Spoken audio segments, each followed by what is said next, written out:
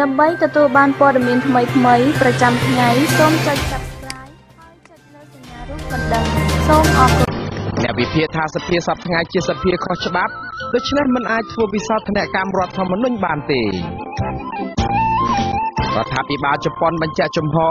ចង់ឃើញការបោះឆ្នោតជាតិនាខែកក្កដាខាងមុខប្រព្រឹត្តទៅស្របតាមឆន្ទៈរាស្ត្រម្ចាស់ឆ្នោតលោកហ៊ុនសែននៅតែស្ដីបន្ទោសពលរដ្ឋរឿងមិនចេះមើលអាហារមានជាតិគីមីដោយខ្លួនឯង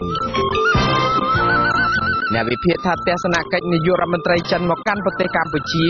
ជាការបង្ហាញថាចិនគាំទ្ររដ្ឋាភិបាលឯកបកនៅកម្ពុជារួមនឹងព័ត៌មានដទៃទៀតរបស់ទូរទស្សន៍អាស៊ីសេរីសម្រាប់ថ្ងៃប្រហ័សទី4ខែមករាឆ្នាំ2018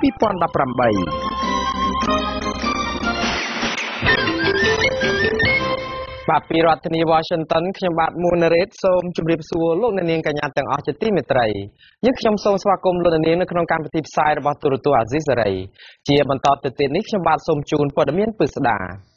បាទអ្នកនាំពាក្យគណៈបកប្រជាជនកម្ពុជាលោកសុកអេសានអះអាងថាការធ្វើវិសោធនកម្មរដ្ឋធម្មនុញ្ញនៅពេលខាងមុខមានចំណុចសំខាន់ចំនួន2គឺទី1ដាក់ទោសជនណាដែលហ៊ានប្រមាថព្រះមហាក្សត្រនិងទី2បង្ការមិនឲ្យពលរដ្ឋខ្មែរនៅក្នុងស្រុកនិងបរទេសធ្វើសកម្មភាពទាំងឡាយណាដែលអាចប៉ះពាល់ដល់ផលប្រយោជន៍កម្ពុជាកាលពីចុងឆ្នាំ2017លោកហ៊ុនសែនបានបញ្ជាឲ្យលោកសខេងដឹកនាំក្រុមការងារដែលមានសមាជិក12រូបដើម្បីធ្វើវិសោធនកម្មរដ្ឋធម្មនុញ្ញលោកសខេងបានចាត់តាំងឲ្យរដ្ឋមន្ត្រីក្រសួងយុតិធម៌លោកអង្គវង្សវឌ្ឍនាជាប្រធានបច្ចេកទេសដើម្បីរៀបចំតាក់តែងសេចក្តីព្រាងនៅក្នុងការធ្វើវិសោធនកម្មនេះវិធានការថ្មីនៅក្នុងការកែប្រែរដ្ឋធម្មនុញ្ញរបស់ក្រមគណៈបកប្រជាជនកម្ពុជានៅពេលនេះគឺក្រោយពេលដែលគណៈបកកាន់អំណាចបានរំលាយគណៈបកសង្គ្រោះជាតិចោលនិងហាមមិនឲ្យមន្ត្រីជាន់ខ្ពស់គណៈបកនេះចំនួន118នាក់ធ្វើសកម្មភាពនយោបាយរយៈពេល5ឆ្នាំអ្នកវិភាគនយោបាយឯករាជ្យលោកបណ្ឌិតឡាំបង្ហៃ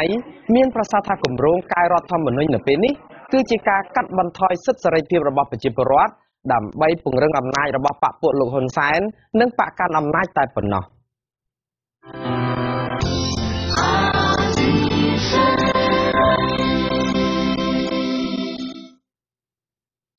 បលននាងជាទីមេត្រីគណៈបកប្រជាជនកម្ពុជានឹងប្រពខួប7មករាលើកទី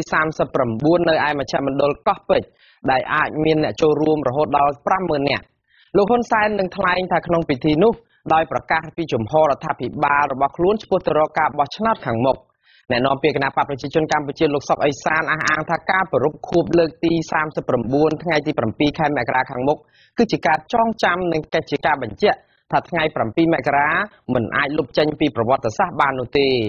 មុនពេលប្រពៃទិវា7មករាសាលាក្រុងភ្នំពេញបានចាប់ផ្ដើមដាក់តាំងផ្ទាំងបដាធំជាច្រើននៅតាមបណ្ដាមហាវិថីសំខាន់តាមបរិវេណរមណីយដ្ឋានវត្តភ្នំនិងចងបដាកាត់ទទឹងផ្លូវដោយសរសេរសារមានអត្ថន័យជាប្រវត្តិសាស្ត្រនៃការរំលឹកចងចាំថ្ងៃ7មករាបដាខ្លះសរសេរថាមានតែថ្ងៃ7មករាទេទើបមានជីវិតមកដល់ពេលនេះឯបដាផ្សេងទៀតនោះសរសេរថាប្រជាធិបតេយ្យសេរីភាពនិងសិទ្ធិមនុស្សត្រូវតែស្ថិតក្រោមច្បាប់អ្នកសិក្សាការអភិវឌ្ឍសង្គមលោកបណ្ឌិតមាសនេះលើកឡើងថារដ្ឋាភិបាលនៅតែមិនបានអនុវត្តឲ្យបានពេញលេញដោយអ្វីដែលបានសរសេរនៅក្នុងបដានោះទេគណៈបក្សសង្គ្រោះជាតិប្រចាំទីក្រុងឡុងប៊ិចរដ្ឋកាលីហ្វ័រញ៉ាឯណោះនៅឯសហរដ្ឋអាមេរិកនេះក្រុងធ្វើបាតកម្មអហិង្សាដ៏ធំមួយប្រឆាំងទៅនឹងថ្ងៃ7មករានៅឯអគារអាណាហាមនៅឯថ្ងៃសៅរ៍ទី6ខែមករាគណៈបកប្រឆាំងមិនទទួលស្គាល់ថ្ងៃ7មករាដោយចាត់ទុកថាជាថ្ងៃដែលបរទេសឈ្លានពានមកលើទឹកដីកម្ពុជាថ្មីនេះព័ត៌មានតាមបណ្ដាញសង្គមឲ្យដឹងថាអគារទីស្នាក់ការគណៈបកប្រជាជនកម្ពុជានៅទីក្រុងឡុងប៊ិចត្រូវបានដកស្លាកសញ្ញានឹងទង់គណៈបកប្រជាជនកម្ពុជាចេញដោយមិនដឹងពីមូលហេតុបាទលោកនាងជាទីមេត្រីលោកនាយករដ្ឋមន្ត្រីចិនលោកលីខឺឈៀងនឹងអញ្ជើញមកបំពេញទស្សនកិច្ចជាផ្លូវការមកកាន់រាជធានីភ្នំពេញនៅសប្តាហ៍ក្រោយលោកនាយករដ្ឋមន្ត្រីហ៊ុនសែនបានប្រកាសពីដំណើរទស្សនកិច្ចនេះនៅលើទំព័រ Facebook របស់លោកថានឹងមានអ្នកវិនិយោគចិនជាច្រើនអ្នកនឹងមករកឱកាសបណ្ដាក់ទុនវិនិយោគនៅកម្ពុជាលោកលីខឺឈៀងនឹងចូលរួមកិច្ចប្រជុំមេគង្គឡានឆាងលើកទី2នៅឯក្នុងរាជធានីភ្នំពេញនៅថ្ងៃពុធទី10ខែមករាហើយនឹងចាប់ផ្ដើមដំណើរទស្សនកិច្ចជាផ្លូវការនៅថ្ងៃបញ្ចប់នៅថ្ងៃបន្ទាប់អ្នកវិភាគនយោបាយឯករាជ្យលោកបណ្ឌិតម៉ាក់ឡៅម៉ុងហៃមានប្រសាសន៍ថាការមកបំពេញទស្សនកិច្ចរបស់ថ្នាក់ដឹកនាំកម្ពុជារបស់ចិនជាបន្តបែបនេះ គឺជាសញ្ញាបង្ហាញប្រាប់អំពីការគ្រប់គ្រងរបស់ចិនមកលើគណៈបកប្រជាជនកម្ពុជាស្របពេលដែលប្រទេសលោកសេរីកំពុងតែចេញមុខថ្កោលទោសនិងដាក់ទណ្ឌកម្មជាបន្តបន្ទាប់មកលើប្រទេសកម្ពុជាទន្ទឹមនឹងនេះចិនក៏ឆក់យកឱកាសកេងចំណេញឥទ្ធិពលនយោបាយនៅក្នុងតំបន់និងពង្រឹងសេដ្ឋកិច្ចកាលពីខែវិច្ឆិកាឆ្នាំ2017កន្លងទៅនេះប្រទេសចិនបានប្រកាសយ៉ាងមហោឡារិកថានឹងធ្វើជាបង្អែកដ៏រឹងមាំរបស់លោកហ៊ុនសែននិងគណៈបកប្រជាជនកម្ពុជានៅក្នុងការដឹកនាំប្រទេសហើយប្រទេសចិនបានយល់ព្រមផ្ដល់ជំនួយដល់រាប់រយលានដុល្លារដល់ប្រទេសកម្ពុជាកាលពីខែឧសភានិងខែធ្នូលោកនាយករដ្ឋមន្ត្រីហ៊ុនសែនក៏បានជួបជាមួយនឹងមន្ត្រីកម្ពុជារបស់ចិនជាច្រើនដែលក្នុងនោះក៏បានមានកិច្ចប្រជុំចំនួន2ជាមួយនឹងប្រធានាធិបតីចិនគឺលោកស៊ីជីនពីងនៅក្នុងទីក្រុងប៉េកាំងស្របពេលដែលកម្ពុជាកំពុងតែមានទំនាក់ទំនងបែបរកាំរកូសជាមួយនឹងប្រទេសលោកសេរីនោះមជ្ឈដ្ឋានមួយចំនួនសម្ដែងការព្រួយបារម្ភអំពីទំនាក់ទំនងកម្រិតកម្ពុជារវាងប្រទេសចិននិងបកកាន់អំណាចប្រទេសកម្ពុជានេះណាព្រោះពួកគេយល់ថាគណៈបកកាន់អំណាចនឹងកាន់តែហ៊ានធ្វើអ្វីតាមតែអំពើចិត្តដោយមិនខ្វល់ពីសិទ្ធិមនុស្សនិងប្រជាធិបតេយ្យនោះឡើយ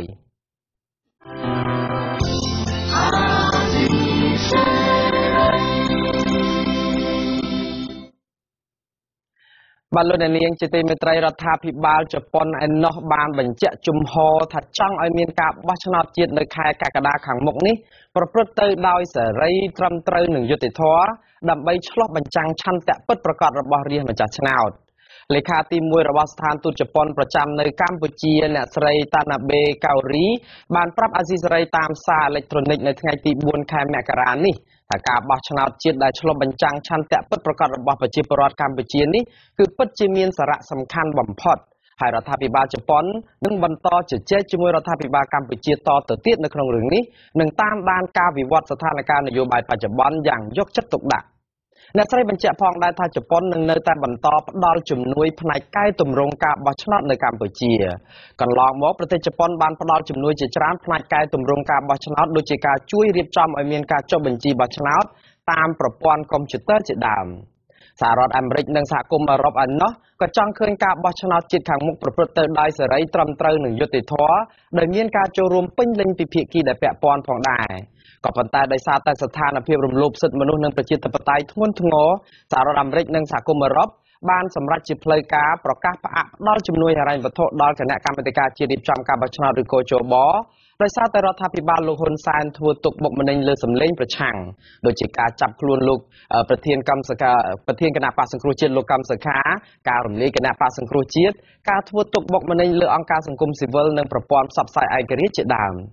សហគមន៍អន្តរជាតិបានព្រមានរួចហើយថាការបោះឆ្នោតជាតិខាងមុខនឹងគ្មានភាពស្របច្បាប់ដែលអាចឲ្យពិភពលោកទទួលស្គាល់បាននោះឡើយប្រសិនបើស្ថានភាពបច្ចុប្បន្ននៅតែគ្មានដំណោះស្រាយសមស្របដដែលបែបនេះបាទលោកអ្នកនាងជាទីមេត្រីលោកនាយករដ្ឋមន្ត្រីហ៊ុនសែនជាថ្មីម្ដងទៀតស្ដីបន្ទោសប្រជាពលរដ្ឋដែលនៅតែនាំគ្នាប្រើប្រាស់និងបរិភោគបន្លែផ្លែឈើ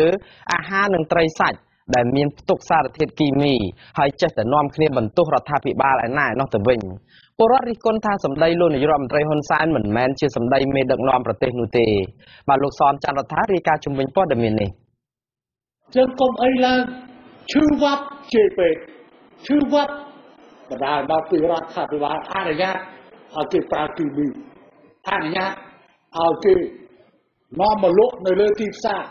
នេះជាលើកទី2ហើយដែលលោកនាយករដ្ឋមន្ត្រីហ៊ុនសែនបានរុញការទទួលខុសត្រូវចំពោះចំណីអាហារដែលមានផ្ទុកសារធាតុគីមីទៅលើប្រជាពលរដ្ឋខ្លួនឯងថ្លែងក្នុងពិធីសម្ពោធអគារព្យាបាលជំងឺថ្មីនៅក្នុងមន្ទីរពេទ្យរុស្ស៊ីនៅថ្ងៃទី4ខែមករាលោកហ៊ុនសែនហាក់ងឿឆ្ងល់ចំពោះពលរដ្ឋដែលចេះតែបន្ទោសរដ្ឋាភិបាលដែលបណ្ដាលឲ្យមានបន្លែផ្លែឈើត្រីសាច់ដែលផ្ទុកសារធាតុគីមីចូលមកក្នុងប្រទេសកម្ពុជាលោកនាយករដ្ឋមន្ត្រីក៏បានបង្ហាញដំណោះស្រាយឲ្យប្រជាពលរដ្ឋត្រូវតែធ្វើពហិការឈប់ទិញអាហារដែលមានផ្ទុកសារធាតុគីមីនិងនាំគ្នាគ្រប់គ្រងបន្លែផ្លែឈើដែលគ្មានផ្ទុកសារធាតុគីមីជំនួសវិញបើទោះបីជាបន្លែផ្លែឈើទាំងនោះមានតម្លៃថ្លៃជាងគេក្តីខ្ញុំចង់និយាយទៅវិញថាដើម្បីកុំឲ្យមានបញ្ហាគីមីសូមកុំទិញរបស់ហ្នឹងបើកុំទិញទៅវាជាប់ហើយអ្នកដែលនាំបន្លែបកាដែលមានសារធាតុគីមីលក់លេងដាច់ហើយនាំគ្នាធ្វើពហិការកុំទិញ បន្លែបកាឬសាច់ដែលមានសារធាតុគីមីទៅវាជាប់រឿងហើយចាំបាច់ប្រជារដ្ឋាភិបាលធ្វើអីតែខ្លួនឯងទៅទិញអានឹងយកមកស៊ី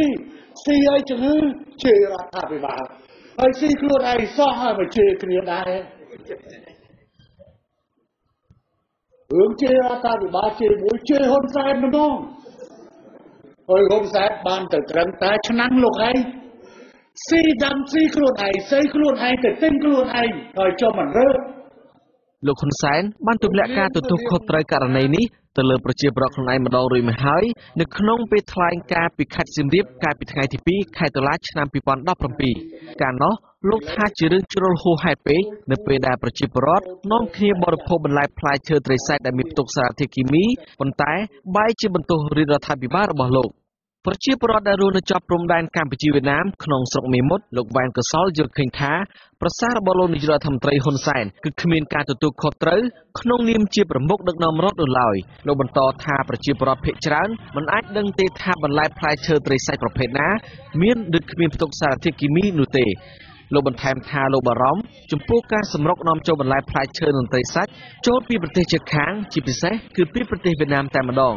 ប្រធានមជ្ឈមណ្ឌលអប់រំប្រជាពលរដ្ឋដើម្បីការអភិវឌ្ឍមើលឃើញថាប្រសាសន៍របស់លោកនាយករដ្ឋមន្ត្រីទំនងជាលោកចង់ឲ្យប្រជាពលរដ្ឋប្រឹងប្រែងដាំដុះបន្លែបង្ការសម្រាប់បរិភោគដោយខ្លួនឯង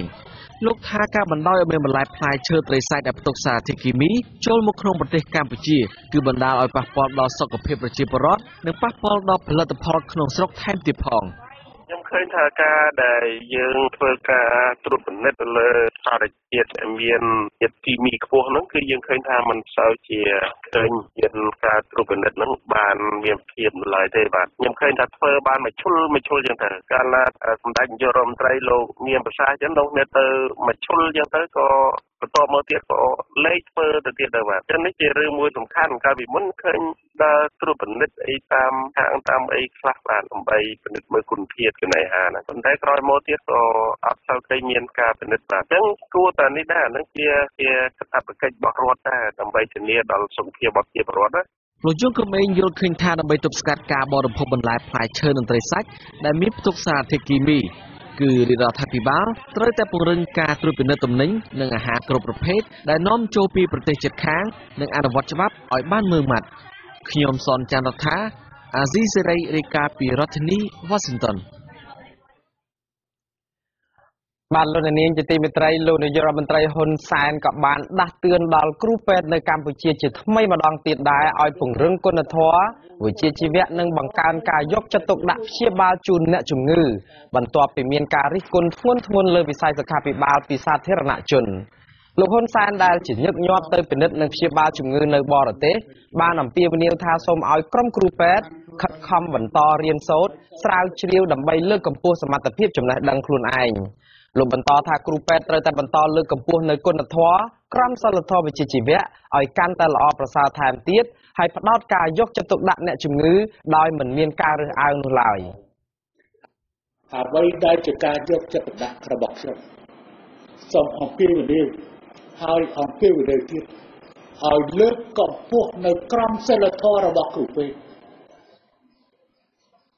មនុស្សច្រើនណាស់ដែលបានផ្ញើជីវិត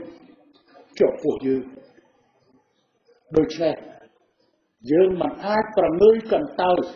ជាមួយនឹងជីវិតរបស់អ្នកជំងឺឬសុខទុក្ខរបស់អ្នកជំងឺបានទេសូមបន្តនៅដំណើរផ្លូវនេះហើយល្អហើយត្រូវធ្វើឲ្យល្អបន្តនៅភាពល្អនេះទៀតហើយមិនតាន់ល្អក៏ត្រូវខិតខំកែលម្អដើម្បីឲ្យយើងដើរទាន់សភាពកាលនិងជាទីពឹងអាស្រ័យរបស់ប្រជាពលរដ្ឋរបស់យើងបាទថ្លែងក្នុងពិធីសម្ពោធអគារព្យាបាលជំងឺថ្មីមួយដែលដាក់ឈ្មោះរបស់លោកនាយករដ្ឋមន្ត្រីស្ថិតនៅក្នុងមន្ទីរពេទ្យមិត្តភាពកម្ពុជាសូវៀតនោះលោកហ៊ុនសែនក៏បានច្រានចោលការរិះគន់ដែលថាគ្រូពេទ្យ 90% មានចរិតមិនល្អនៅក្នុងការព្យាបាលជំងឺពលគឺមានតែ 10% ប៉ុណ្ណោះដែលគោរពក្រមសីលធម៌ត្រឹមត្រូវកាលពីដើមឆ្នាំ 2016 លោកវេជ្ជបណ្ឌិតគួចមេងលីដែលមានងារជាអង្គញាមួយរូប ធ្លាប់បានថ្លែងរិះគន់វិស័យសុខាភិបាលថាក្នុងចំណោមគ្រូពេទ្យ10នាក់នៅកម្ពុជាមាន9នាក់ទៅហើយដែលគ្មានក្រមសីលធម៌ហើយព្យាបាលអ្នកជំងឺមិនបានត្រឹមត្រូវ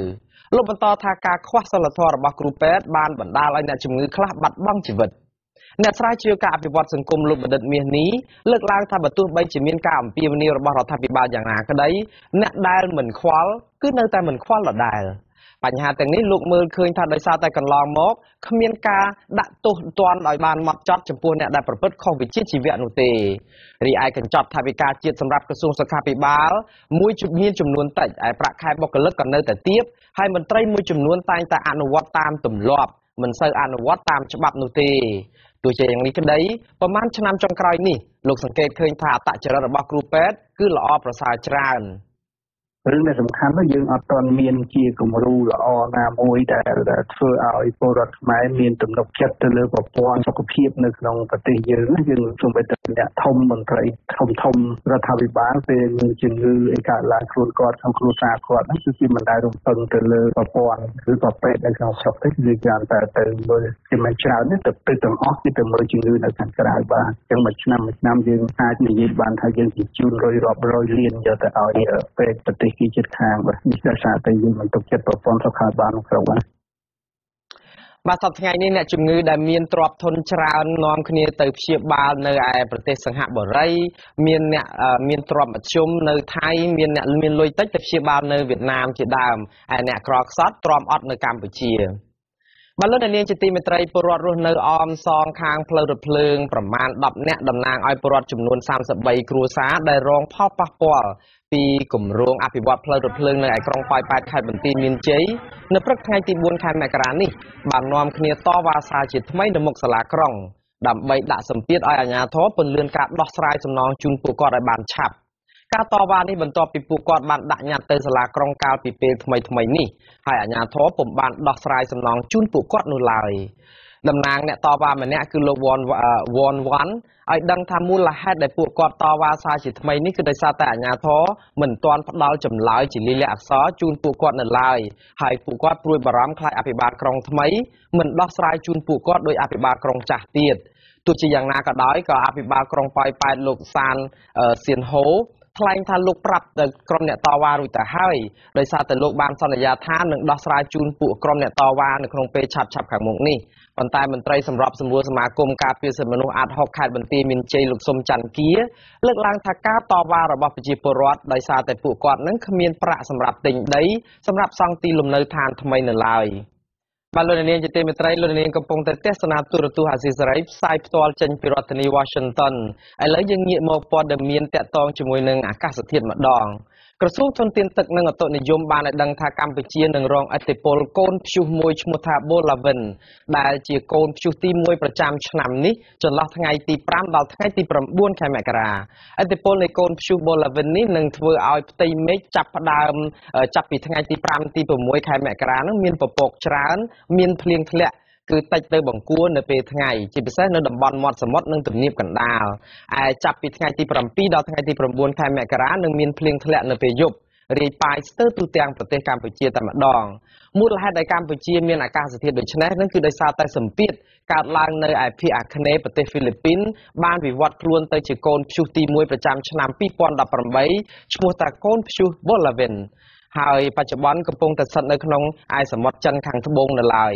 ការវិភាគនិងព្យាករណ៍របស់ក្រសួងធនធានទឹកបង្ហាញថានៅវេលាថ្ងៃទី5ខែមករាឥទ្ធិពលរបស់កូនព្យុះ Bolaven នេះនឹងត្រូវបែងចែកជា2ផ្នែកគឺទី1ផ្នែកដែលព្យុះដែលមានឥទ្ធិពលខ្លាំងនឹងធ្វើដំណើរទៅកាន់ឆ្នេរសមុទ្រវៀតណាមកណ្ដាលឯមួយផ្នែកទៀតមានឥទ្ធិពលមធ្យមនឹងធ្វើដំណើរទៅកាន់តំបន់ដីសណ្ដទន្លេមេគង្គ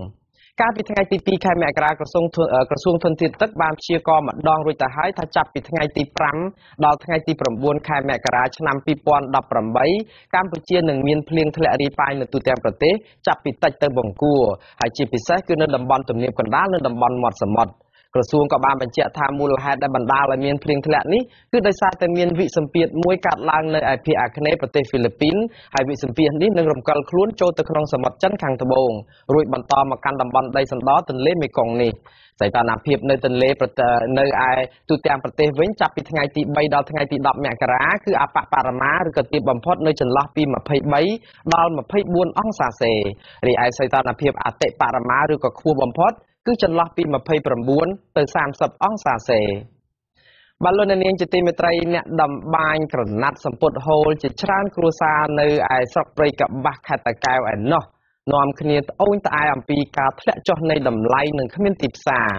បញ្ហានេះកំពុងតែរុញច្រានអ្នកតម្បាញទាំងនោះឲ្យបោះបង់ចោលមុខរបរតម្បាញជាបន្តបន្ទាប់និងចាប់ផ្ដើមធ្វើចំណាក់ស្រុកហើយខ្លះទៀតក៏ទៅធ្វើជាកម្មកររោងចក្រក្រុមអ្នកតម្បាញអះអាងថាបើស្ថានភាពបែបនេះនៅតែបន្តមុខរបរដែលបន្សល់ទុកតាំងតែពីដូនតាមកនេះនឹងត្រូវរលាយបាត់រូបពីស្រុកភូមិរបស់ពួកគាត់អ្នកស្រីម៉ៅសុធានីមានសេចក្តីរាយការណ៍ជុំវិញព័ត៌មាននេះ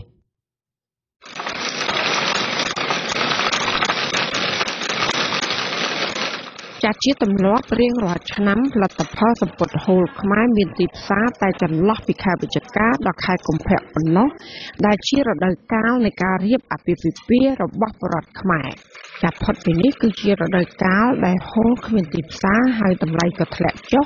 ធ្វើឲ្យអ្នកតម្បាញពិបាកពឹងផ្អែកលើមុខរបរនេះ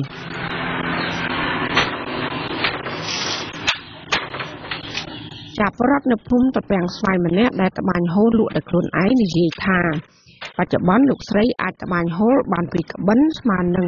36,000រៀលក្នុងមួយខែ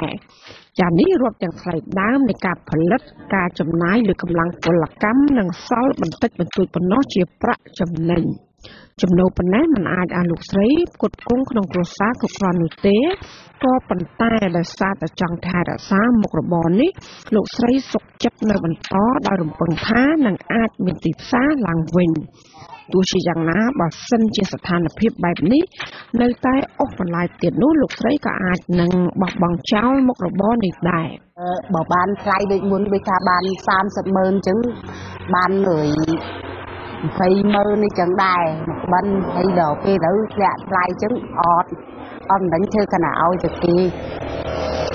ចឹងបើសូមមកក្បិន7,000ហើយជាបាត់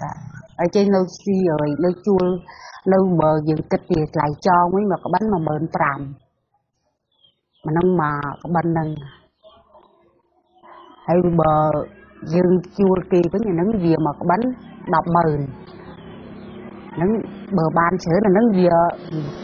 មិននិយាយបើបានតិចអាហ្នឹងកណ្ដាលរួចតែថ្លៃនេះហ្នឹងអស់បាត់ហើយ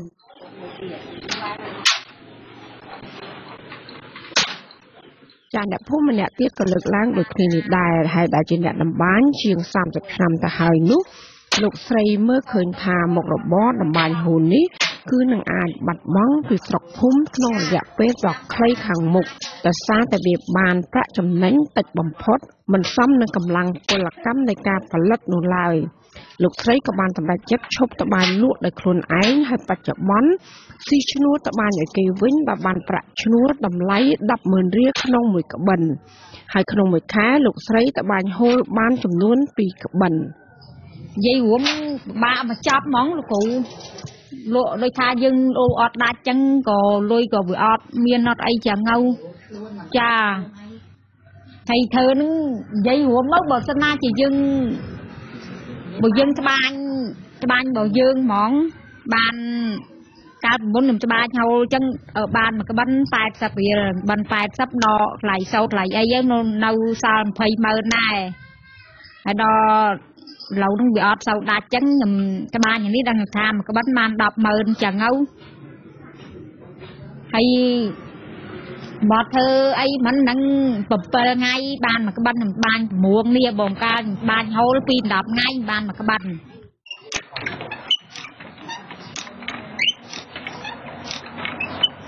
កាលពីប្រមាណឆ្នាំមុនប្រជាពលរដ្ឋស្ទើរគ្រប់គ្រួសារនៅភូមិតាពាំងស្វាយប្រកបរបរត្បាញហូលក៏ប៉ុន្តែពេលនេះនៅសល់មិនដល់ 20% ផងដោយសារតែមុខរបរនេះផ្ដល់ផលចំណេញតិចតួចពេកអ្នកខ្លះក៏បាននាំគ្នាទៅធ្វើការរោងចក្រវិញព្រោះយ៉ាងហោចណាស់ក៏ពួកគាត់អាចទទួលបានប្រាក់ខែ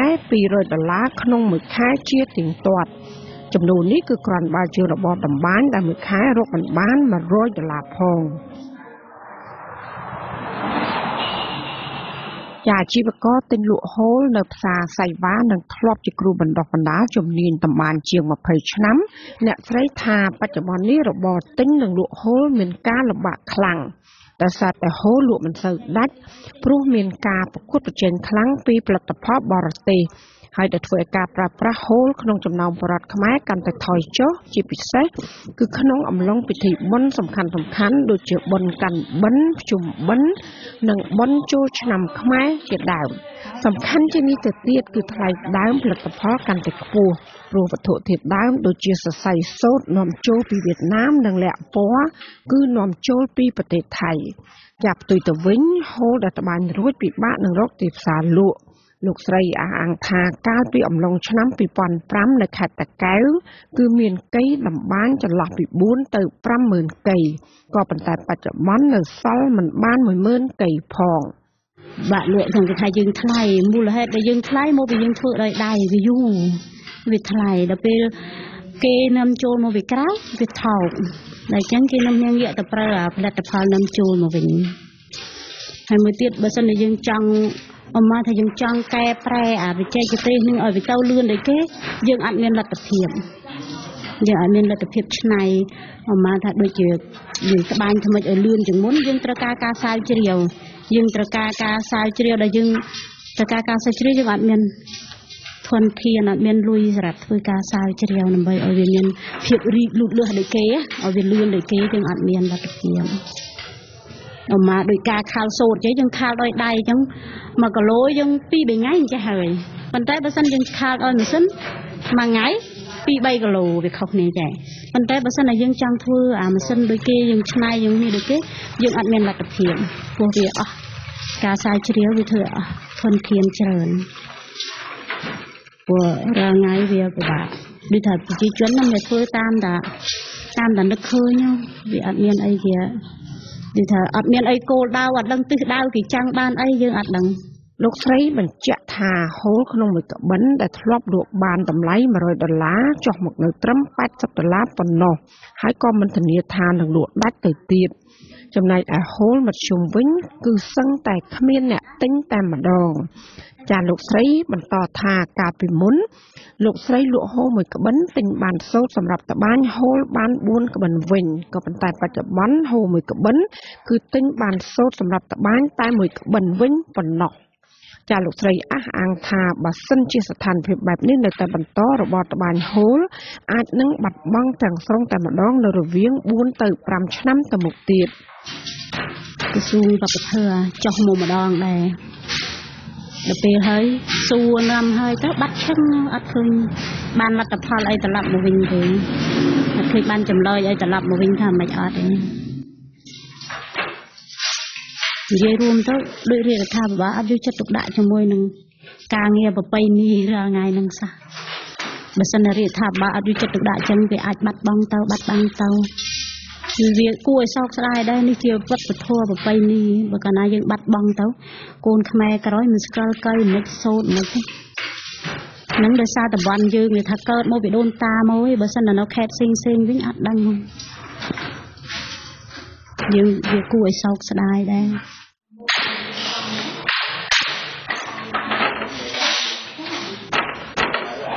ចាអ្នកលក់និងអ្នកត្បាញហូលនៅភូមិតាពាំងស្វាយឃុំកដាញ់ស្រុកព្រៃកបាស់បានសំណូមពរដល់ក្រសួងពាក់ព័ន្ធនិងរដ្ឋាភិបាលឲ្យជួយដោះស្រាយបញ្ហាប្រឈមរបស់ពួកគាត់ចាដំណោះស្រាយនោះគឺជួយរកទីផ្សារឲ្យពួកគាត់ជួយផ្សព្វផ្សាយពីផលិតផលហូលឲ្យបានច្រើននិងផ្ដល់បច្ចេកទេសបន្ថែមដល់ពួកគាត់ចាបន្ថែមពីនេះពួកគាត់ក៏សំណូមពរដល់ប្រជាពលរដ្ឋខ្មែរទូទៅឲ្យងាកមកចាប់អារម្មណ៍